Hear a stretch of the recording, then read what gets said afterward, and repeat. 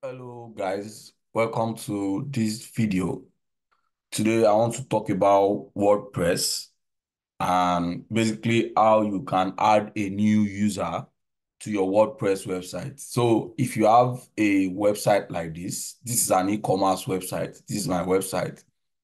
If you have a website like this and you hired an SEO manager or an SEO specialist to do SEO for you, or you hired a content writer to write content for your website, and you don't want a situation and you want to give them access to the website. You want to give them access to their own part of the website so that they will be able to do their job on the website without stress. So what you need to do is simple. You need to give access to anybody you hire to work on your website. You need to give them their own access so that they can log into the website behind you and do their job. So how can you do this? The first thing you need to do, this is an e-commerce website we want to give somebody access to. So the first thing you need to do is to go to your Gmail. So if you this is my Gmail account, you go to the message or the details of your cPanel, your cPanel login details that your hosting company sent to you. You know, when you want to build a website, you buy a domain name and you buy hosting details. So you buy hosting. So where you got the domain name and the hosting will be sent to you. The details of your domain name and hosting will be sent to you by the domain company. So all you need to do now is to log into your cPanel.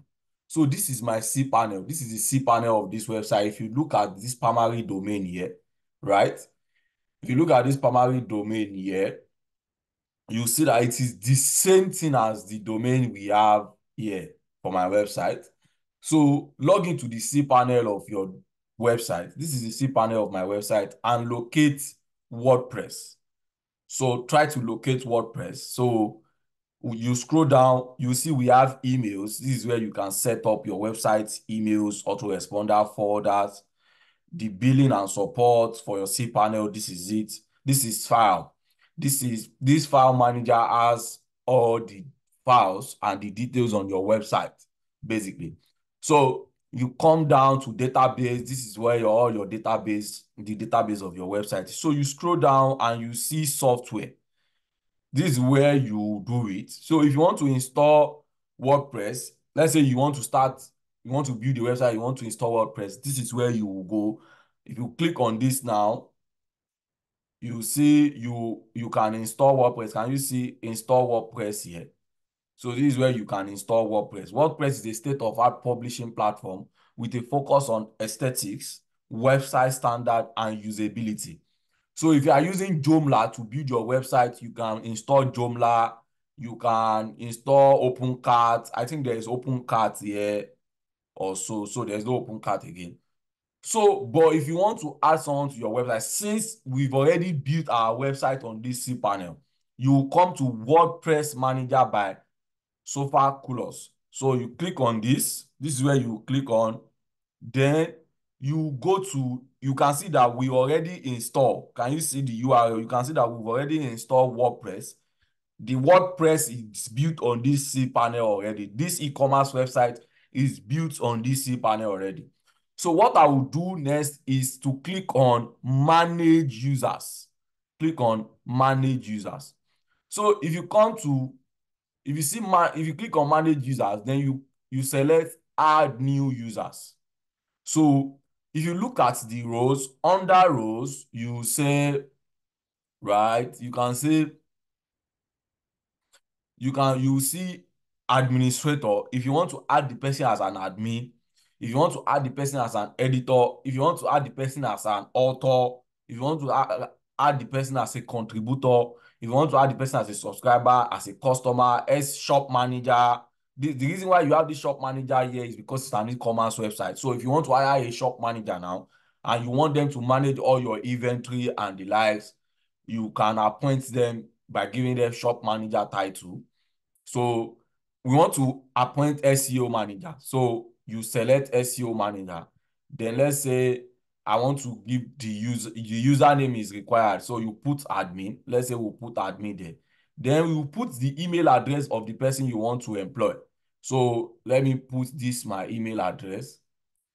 The person you want to add as users, you put their email address there. So if you scroll down, then you put their password.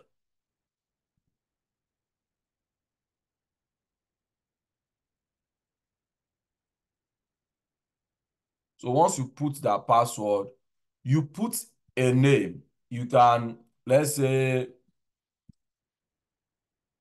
you put, this name is not, putting a name is not required, but you can put a name. So all you need to do is to just click on add users. So it is saying username already exists. It already exists. So what we need to do is to change the username. So let's say, so let me write the username somewhere on my laptop so that I won't forget. And I'll write the password. So what you need to do is to just write, so let's say this is the username. We've changed the username. So what we need to do next is to just click on add new users.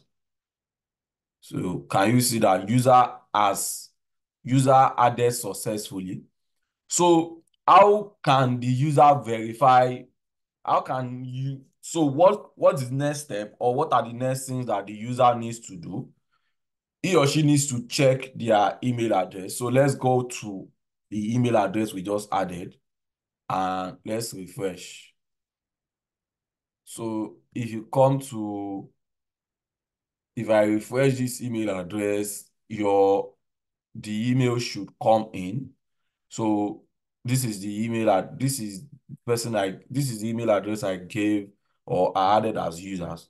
So let me check my spam. Maybe there's nothing in my spam. It might take a while for you to get a notification, but it will definitely come in because the user has been added successfully. They will need to get an email notification, basically.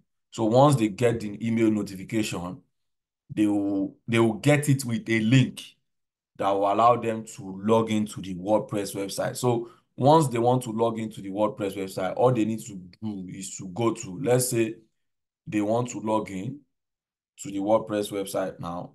All they need to do now is to come to is to go to their website and click on w/admin, this URL. You know, if you want to log into your website now, you need to click on this. So let's open this in a new tab so that I can show you. They are supposed to send an email notification to the user you just added, but I don't know why. So if you want to log in, so you should get, this is what you are supposed to get. So you come to this place, then you put in, the user will put their username and they will put the password there. The password the password you use to assign them. So once you do that, they will be able to log in and they will be able to work on your website as an SEO manager. So you can assign people, you can choose to assign people as an administrator, you can assign people as an author, you can assign people as an editor, or anything you want to assign them as on your website, basically. Thank you for watching this video. If you are yet to subscribe to my YouTube channel, I will encourage you to do that right away. See you in my next video.